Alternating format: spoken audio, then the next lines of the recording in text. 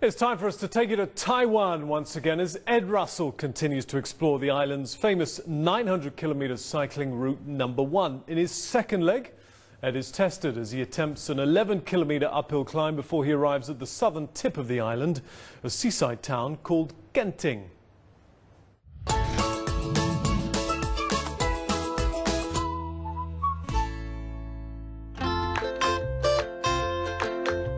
I'm what you would call a casual cyclist, and with that in mind, well, I need all the help I can get, really. Luckily for me, then, I'm joined by Fang.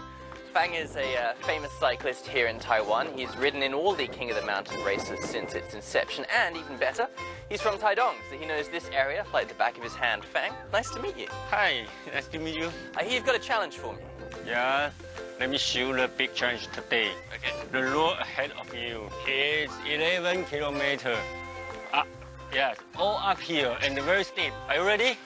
Honestly, I don't think so, but come on, let's give it a go. Oh, okay, come on, let's go. You ride long time. Yeah. Remember, eating and drinking anytime. Keep your fluids up and keep your energy up. Yeah.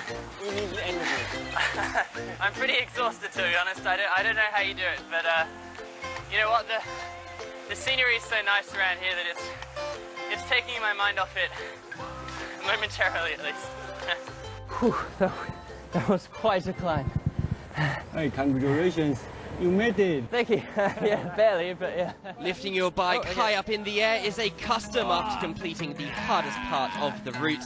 And what comes next will satisfy most adrenaline junkies. A 20-kilometer ride downhill at an average gradient of 8%. After descending the rugged east coast, I finally arrive at the seaside town of Genting, a hidden paradise at the southern tip of Taiwan. With sandy beaches and sweeping views of the Pacific Ocean, Genting is a perfect resting spot after a long and exhilarating bike ride. In the evening, watching the sun set over the ocean is the perfect way to rest those weary legs. On a day like this, well, there's only one way to top it off. After a long, hard day of cycling, I'm absolutely starving. So I've come here to the night market at Genting to fill my stomach. And you know what? I've burnt so many calories today that I think I deserve to go a little crazy.